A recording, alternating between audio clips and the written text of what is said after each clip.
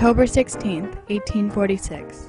William Thomas Green Morton, a local dentist, performs the first public demonstration of anesthesia at Massachusetts General Hospital in Boston.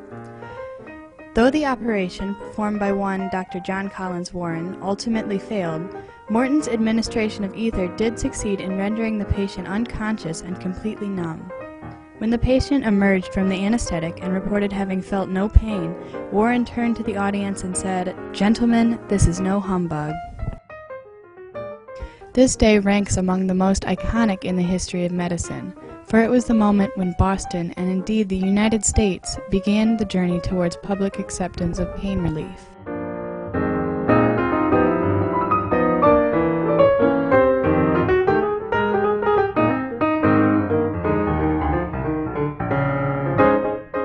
But what was truly invented that day? Not a chemical. The substance used by Morton turned out to be simply ether, a familiar party drug that had been in common use for decades. And not the idea of anesthesia. Pain is the oldest medical problem and the universal physical affliction of mankind. What that great moment in Boston really marked was something less tangible but far more significant. A huge cultural shift in the idea of pain. The real milestone witnessed that day in Boston was the moment when culture had finally caught up with chemistry.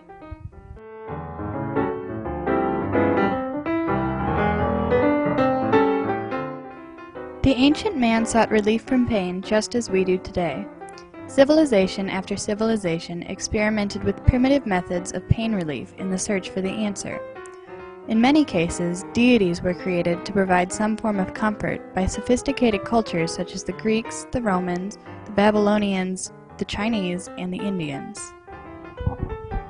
In addition to the creation of deities, these cultures had several primal pain-relieving drugs at their disposal, such as alcohol, mandragora wine, henbane, hemp, and opium, as far back as 550 BCE.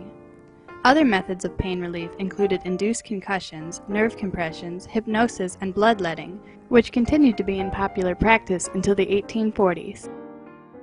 But these primitive pain relievers did not progress very far due to the development of a new social perception. Beginning in both Greek and Jewish traditions was the frequent association of pain with divine punishment. In contrast, these cultures believed that righteousness would confer immunity. The later development of Christianity built upon these traditionally founded beliefs. With Christianity came a concept of relief from pain through divine healing, as God conferred upon priests the power to purify through prayer. This tradition invested priests and later physicians with great status, authority, and responsibility. Most importantly, though, expansion of medical care by the Church caused the practice of medicine to acquire religious overtones. The Renaissance of the 15th and 16th centuries encouraged much remarkable advancement in medical practices, and with the declining influence of the Church, pain was no longer coupled with the idea of divine punishment, and surgery made astounding progress.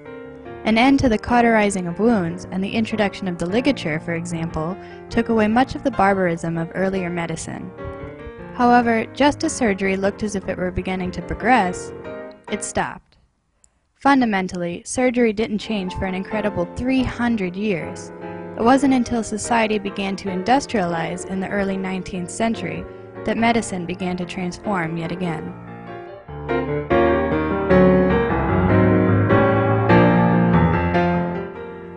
The introduction of anesthesia into 19th century American society can be told in the light of several influential men.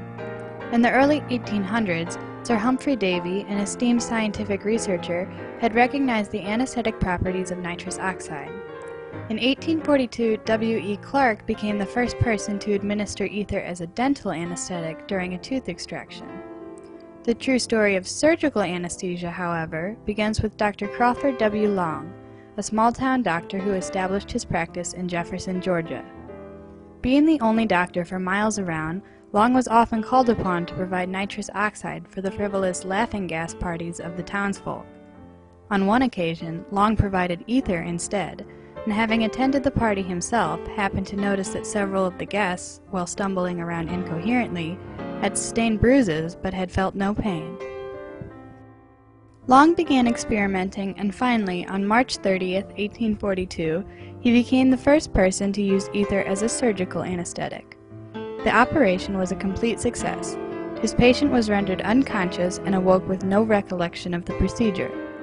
Overjoyed by his success, Long continued to use ether on all his future patients, each case a triumph. Unfortunately, though, neither Clark nor Long published their accounts of ether.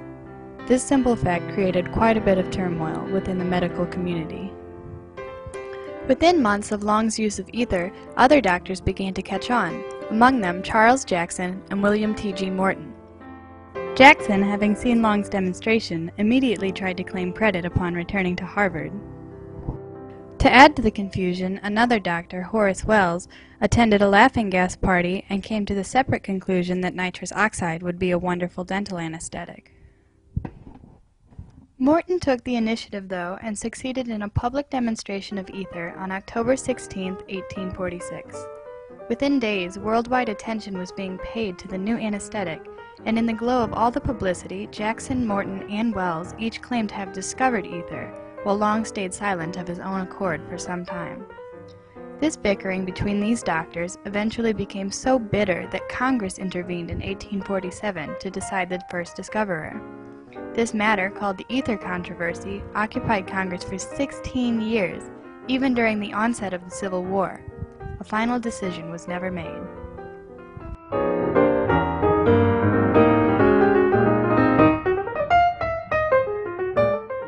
Before 1846, all surgery was agony. Because of 1846, pain in surgery was averted, and since 1846, science has gained control over pain. Anesthesia won acceptance with unprecedented speed in the 19th century. Within 3 months of the demonstration, most major world medical institutions were employing ether anesthetic, and the frequencies of surgeries increased dramatically. This rapid diffusion shows the transforming social conceptions of the late 19th century, as pain and suffering began to lose their social and religious connotations.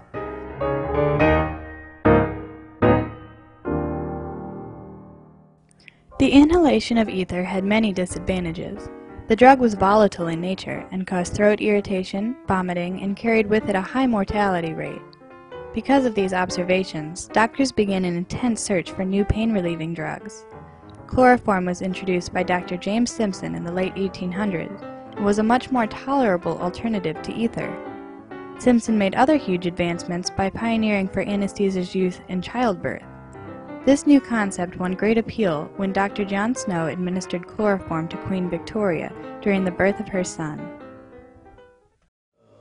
And Queen Victoria is, in essence, broke the taboo against anesthesia for obstetrics when she headed for the birth of Leopold.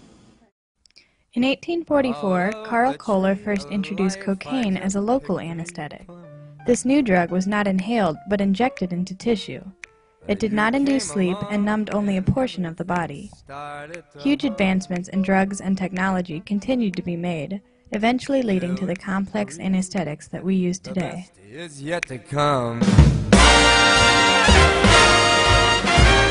The best is yet to come, and babe, won't it be fine? You can argue that there's not, there's only a handful of things that have really dramatically altered healthcare over the past couple thousand years, and being able to give anesthesia certainly one of them. In modern medicine, anesthesia is usually induced through the injection of an intravenous drug, and not by inhalation, which prevents lung irritation. Mixtures of inhaled gases and oxygen are used to maintain an appropriate state of sleep, while general, local, and regional anesthetics are used to numb the pain. These drugs are used along with separate, non-anesthetic muscle paralytics for a potent and perfected mixture. Today, anesthesia is a highly evolved and scientific process, and pain relief is a given in all situations. But without the medical research of the pioneering physicians of the 19th century, the complex surgeries of modern medicine would have been simply impossible. The best is yet to come, come a day or mine. Ah, come a day or mine. I'm gonna